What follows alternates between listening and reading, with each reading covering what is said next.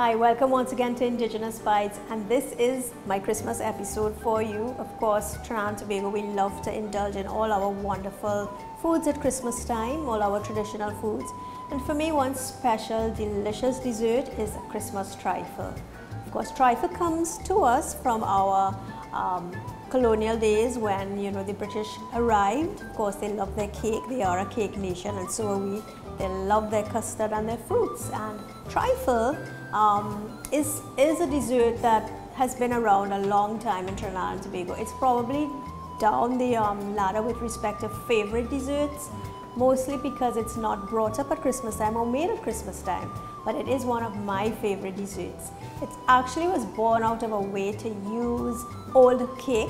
If you have old cake around, they throw some custard on it, a little bit of brandy, wine, sherry, and of course top it with some whipped cream and nuts, and you've got a perfectly wonderful dessert.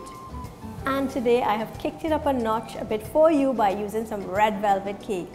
So we've got red velvet cake, we've got custard, we've got fruits, and we put it together and make a delightful trifle that you can add to your Christmas repertoire on your Christmas table on Christmas Day or New Year's Day for that matter. So for this red velvet cake, we need to have some all-purpose flour, some cocoa powder, baking soda, baking powder, granulated sugar. Those are my dry ingredients. And we bring this together with our wet ingredients. 2 eggs, some vinegar which goes into our milk, and that makes the buttermilk or the curdled milk. And of course, we're going to start by beating up our eggs with our liquid ingredients. That's our milk and some extra vinegar in there.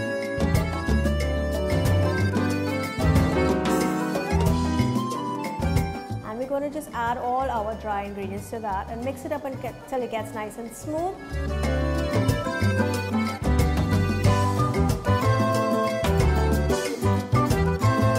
And that's basically a red velvet cake. Put that into a pan and we bake that for about 35 minutes.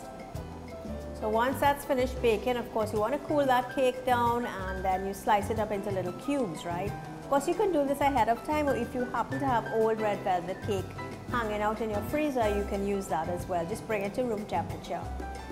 So for this now, after we've gotten our cake and we're ready to assemble our trifle, we've got to make some custard.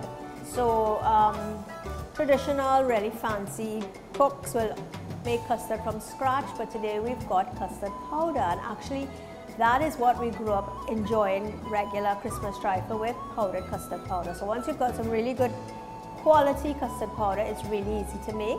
So we've got some milk, we've got some custard powder. So first up, when you're doing custard powder, you've got to add your dry custard powder to your pot.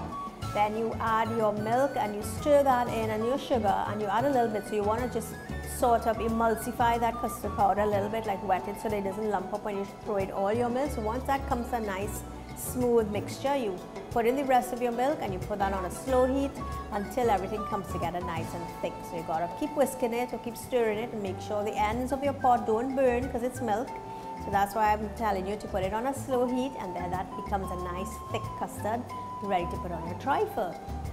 Now for this trifle, of course, you've got to have cake, custard powder, and you also have to have some type of alcohol, or if you don't want to use alcohol, it's perfectly okay. You can use the liquid that comes out of the fruits once you've drained it. You can use that as your soaking liquid for your cake. But what I've done today is I've put our traditional Christmas cherry brandy, good old Trini cherry brandy, and I've mixed that up with the liquid from the fruits, and that's what I'm going to use to sort of nappe my cake or wet my cake once you put that into our bowl or our serving container. So to assemble the trifle now, once the custard is cooled down just a bit, you don't have to cool the custard to cold consistency, it's fine. We want to put some cake on the bottom of your vessel or your bowl or your individual cups or glasses like I'm making them. I'm making individual custard trifles. So we put our red velvet cake in. And of course, we got to wet that with our alcohol or our cherry brandy and our fruit juice. Put on some fruits on there, and then you put on your custard, and you keep finishing those layers until you've done. And that's basically your trifle. Now you want to put that into your fridge to cool or chill until you're ready to enjoy it. Now I would recommend maybe 4 to 6 hours, or make it one day and and if you're going to use it the next day, it's perfectly okay.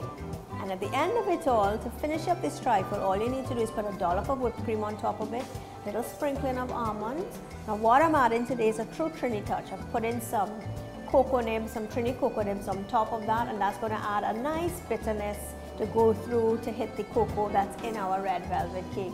So that's all it is. This very simple yet very delicious, crowd pleasing Christmas trifle.